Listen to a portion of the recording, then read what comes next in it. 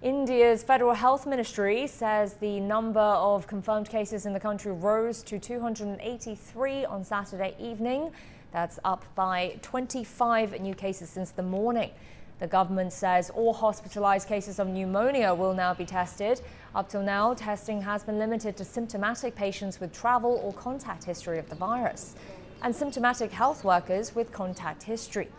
Prime Minister Narendra Modi has ordered a curfew on Sunday, telling people to leave their homes between 7 a.m. and 9 p.m.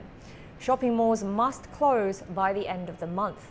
Only pharmacies and grocery stores are allowed to open, while restaurants can only sell takeouts. Here's what some people have been saying about the measures. I don't think it's necessary to stock up on daily necessities. Once people all start stocking up groceries, panic prevails. The situation could get out of control. It will have severe consequences if we let COVID-19 spread among the large population in India. So I think people are better staying at home as much as they can. It's the only way people can be protected.